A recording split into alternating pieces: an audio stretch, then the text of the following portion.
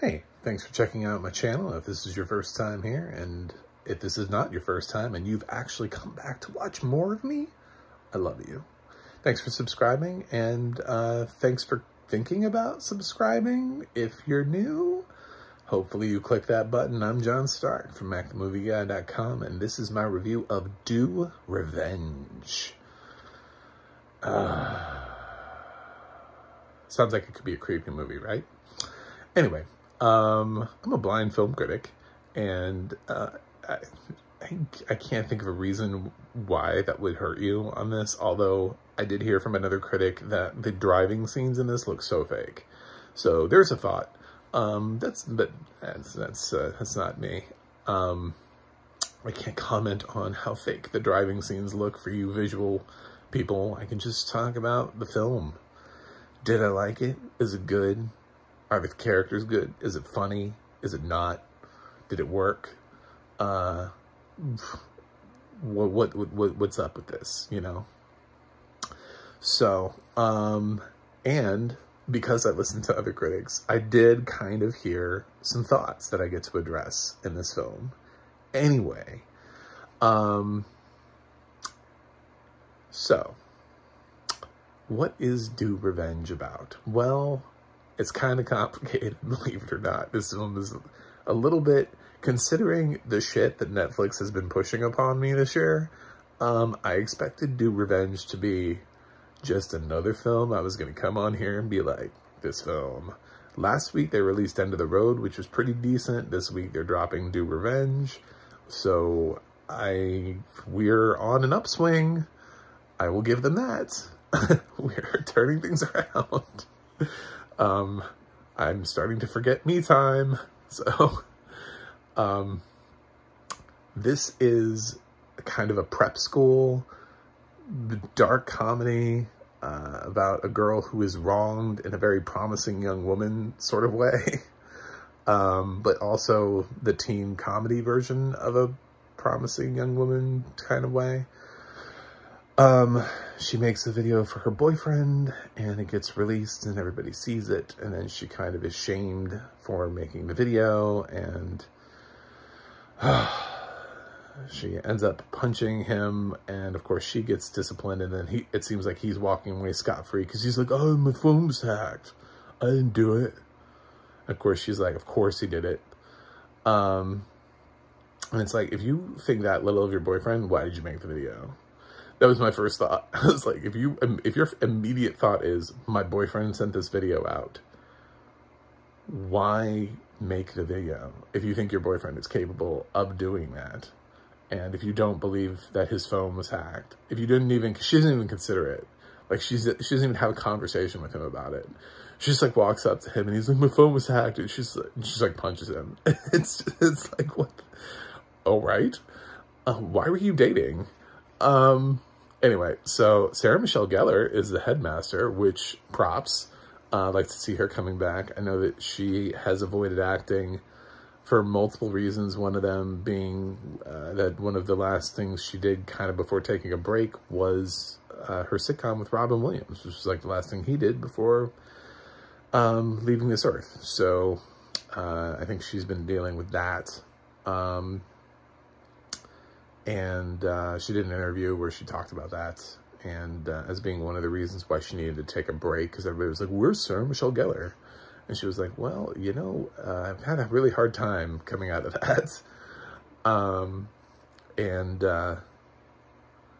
So she's here, and she's delightful in the role. It's a thankless small role, but I thought she was a great addition to this teen cast.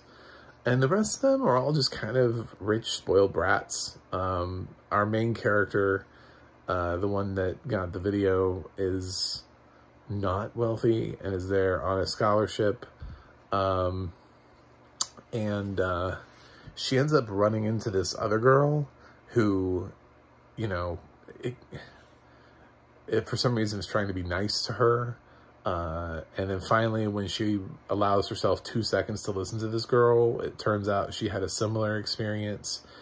And when they get to talking, they become friends, and then they decide to do each other's revenge. So it's like that movie from earlier in the year where they decided to break up each other's relationships.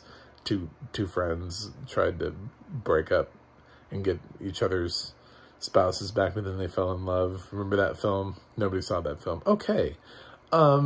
So this is, and then they kind of go about that. And I really don't want to tell you much else because, despite what other critics said, I thought it subverted my expectations.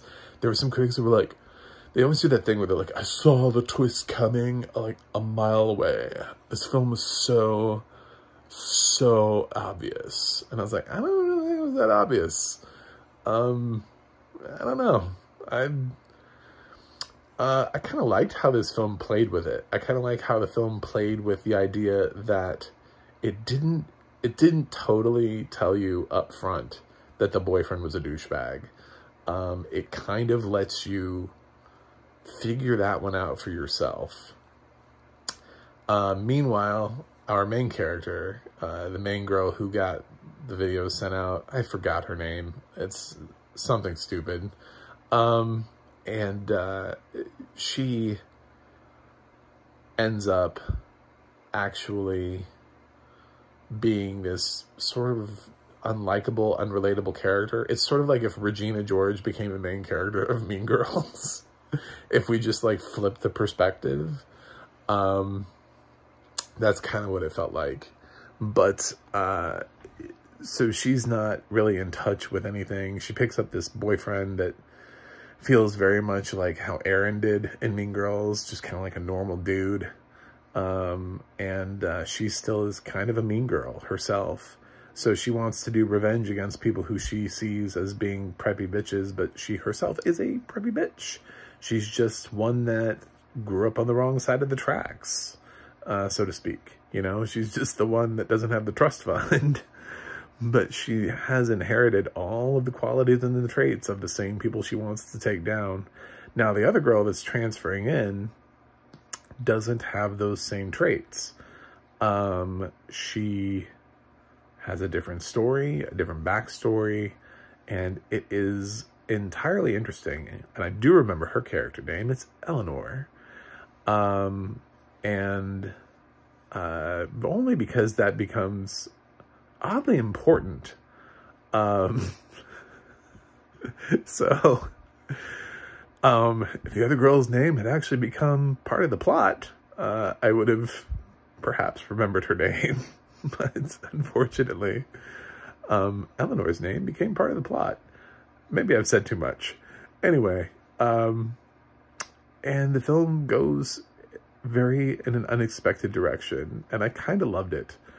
Because we've seen this film done before. We've seen Heathers.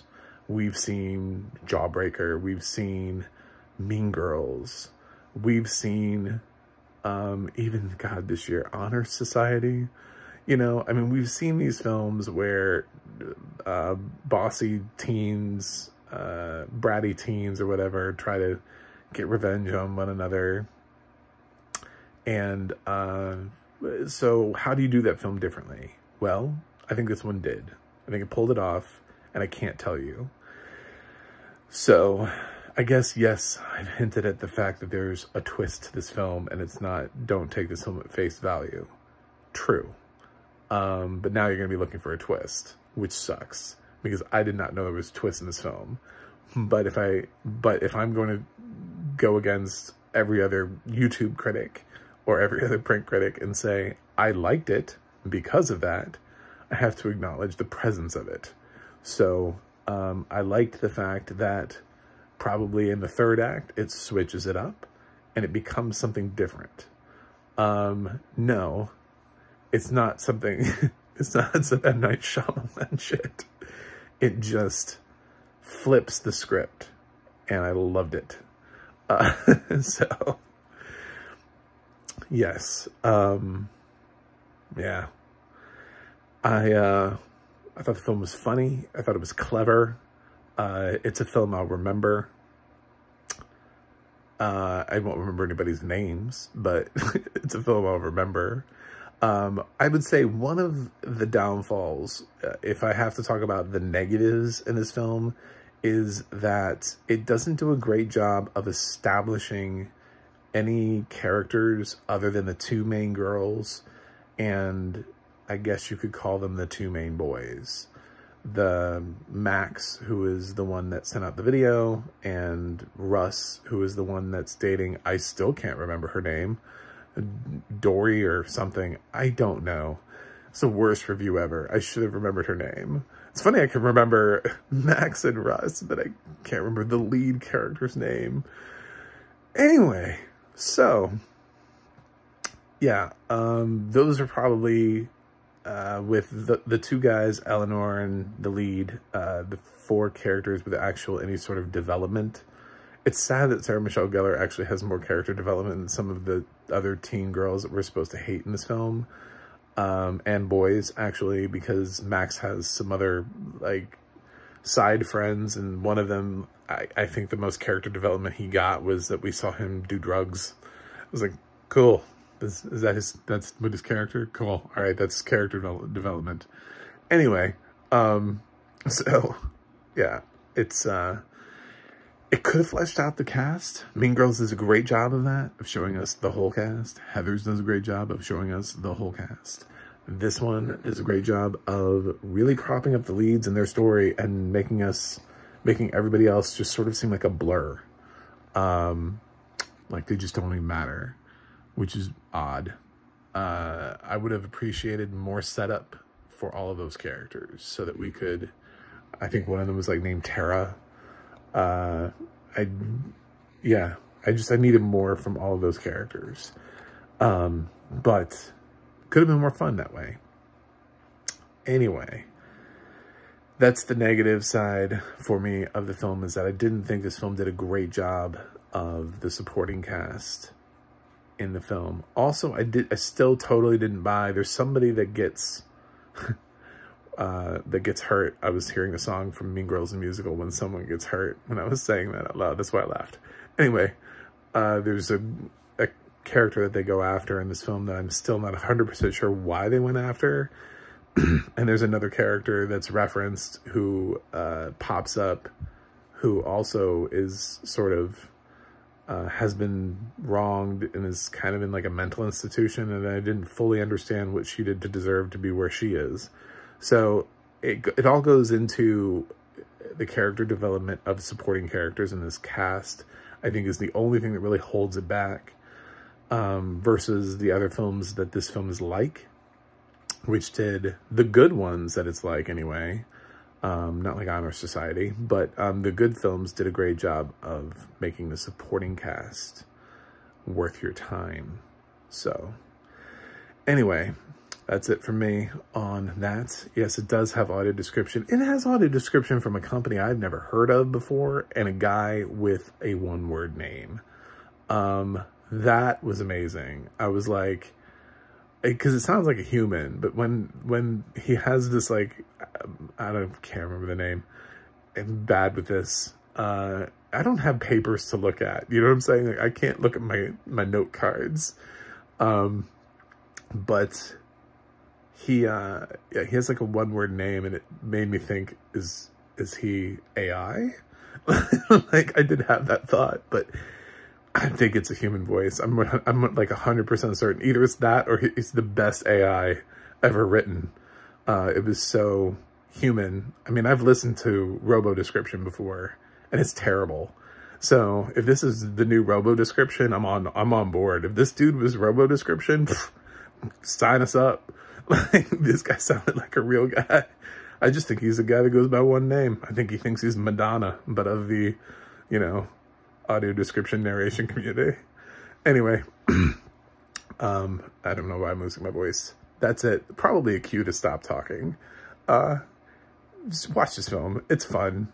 It's fun. It's a nice teen film. Yeah, the characters are unrelatable. I saw some people complaining about that. They're like, why are they always prep school kids? Why can't we ever just see kids that are like us? And it's like, we do see kids that are like us all the time in films. Like, we have kids from middle America all the time in teen films. They're not all prep school films. But the fun thing about prep school films is when you need to hate characters, it's a lot easier to hate those characters than it is to hate the characters in middle school America films. You know, generally when you see a film that is relatable, that comes out of, that features a youth cast, that's in like a struggling school in the bad area of town, a film like this wouldn't be structured like this. It would be structured in a completely different way because those kids don't have any privilege to lean back on. They don't have daddies to call to make things go away. So that's why the film doesn't work there. That's why it has to be prep school kids, because when they're calling their dads to make things, to sweep things under the rug, you have to be of a certain status to do that. You have to be a privileged, bitchy kid to do that. So that answers your question, critics who for some reason can't figure that one out. They're like, why can't just be kids in a normal school? They would never, their parents wouldn't be able to get them out of anything. They'd be calling their dad, who'd be like, you know, like a realtor or something. And what's he gonna do? You know, I don't know. Instead of their dad, who's like the head of a Fortune 500 company and was worth like 9 figures. So whatever. Anyway, that answers that question. So watch this film. I'm going to give Do Revenge a B+.